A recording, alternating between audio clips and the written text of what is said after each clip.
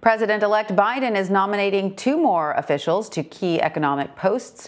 Rohit Chopra is Mr. Biden's pick to lead the Consumer Financial Protection Bureau.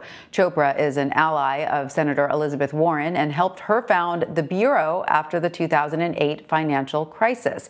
He also oversaw efforts related to student loan financing to help borrowers facing massive debt. Chopra has served as a commissioner on the Federal Trade Commission since 2018. Mr. Biden will nominate Gary Gensler to lead the Securities and Exchange Commission.